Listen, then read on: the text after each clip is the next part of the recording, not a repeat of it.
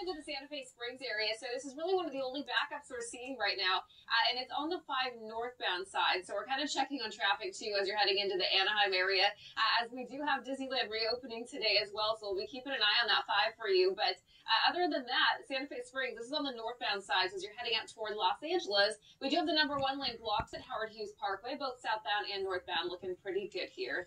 Brandy, over to you guys. Okay, thank you so much, Brianna.